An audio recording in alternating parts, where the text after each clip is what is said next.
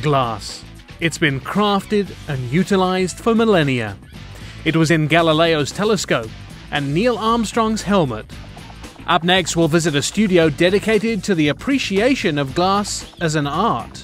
Less than a mile from Icefire Gallery is Icefire Glassworks. The glassmaking studio is filled to the brim with one-of-a-kind works of art crafted from the beautiful and practical medium of glass. We chose the name Icefire because of apparent contradictions.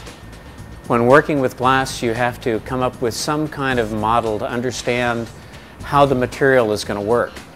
And since we're working with a liquid that is cooled to below its theoretical freezing temperature without changing from a liquid to a solid, it seemed contradictory.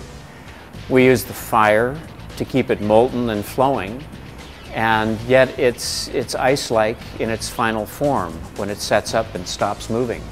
The studio itself is an architectural work of art, with features such as metal hinges salvaged from a shipwreck. Nearly every square inch of the building is covered with glass, but you won't find any cookie-cutter designs in the whole lot.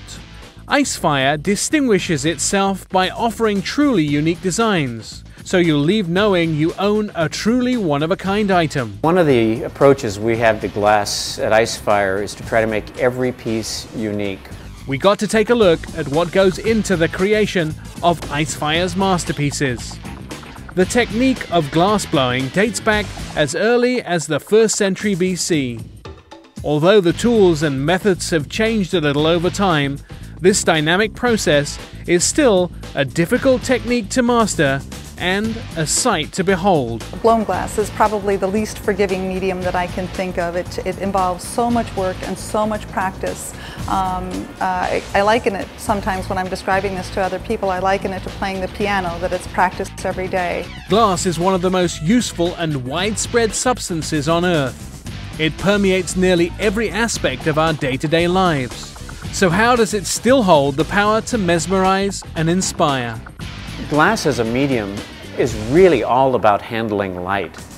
It has the potential to be totally transparent, or it can be somewhat opaque, it can glow, or give you optical images. It has an incredible range of both color and opacity.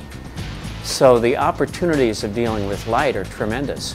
We had fun at Canna Beach, but when we come back, it's time for our second stop on our coastal jaunt.